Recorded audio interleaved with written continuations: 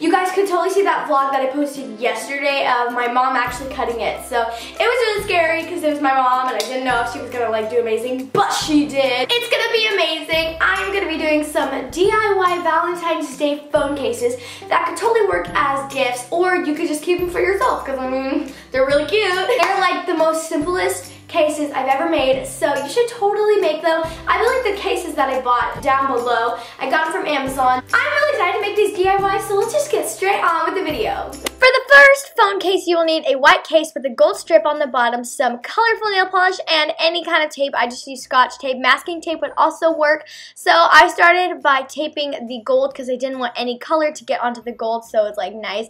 Unfortunately, there ended up being a little bit of paint on there, but I think it's because of the tape I used. Then just take some nail polish, color of your choice, and do like, literally just pour it onto your case and then lift your phone case up and let it drip down. It takes a while to drip, but in the end, it looks so cool and you can do so many different colors. And these were literally just things I had at my house except like the case, but I had so much nail polish that I never used and I was like, let's put this to good use. Then I had this pretty sparkly blue and I just love how this turned out. It looks like a water marble, like avalanche. I don't know. I just think it looks really cool. Once it is completely dry with all your pretty colors, you can peel off the tape. As you can see, I had some things go through the tape, which was disappointing, but it still looks so cute!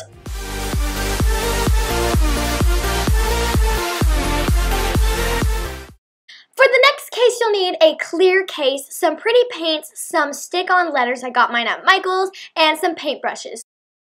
First, start by laying out all of your paint onto a really old paint platter and then flip your phone case over because you don't want the paint to chip off. So like basically you're painting on the inside of the case. And then with the paintbrush, I just made some sloppy brush strokes. I've seen this type of case like all over everywhere, like even at Target. And this just is like really fun. You can do whatever you want and flip around the case so you can like get the perfect paintbrush. I did a dark pink, a light pink, purple, I mean not purple, yellow and blue, and I think the colors looked really good together.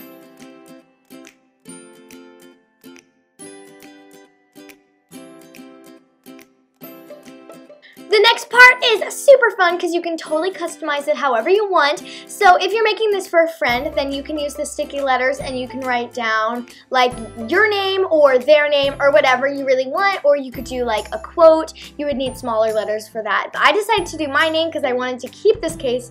That sounds really funny. But yeah, I think in the end, like it looks so pretty. These letters were bought from Michael's and the case just looks so good and colorful and I'm obsessed.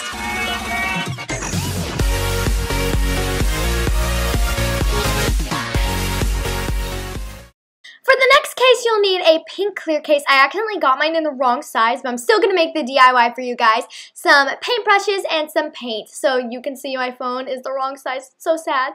So all you're going to do is paint on a bunch of tiny little sprinkles, and like that's it. The cool thing about these cases is that they're like silicone, so if you mess up with the paint, you can literally wipe it off because I already had to do that. So yeah, just do a bunch of colorful sprinkles. I think this looks so cute. You can totally customize it however you like. I walk in like a timepiece. I go straight to VIP. I never.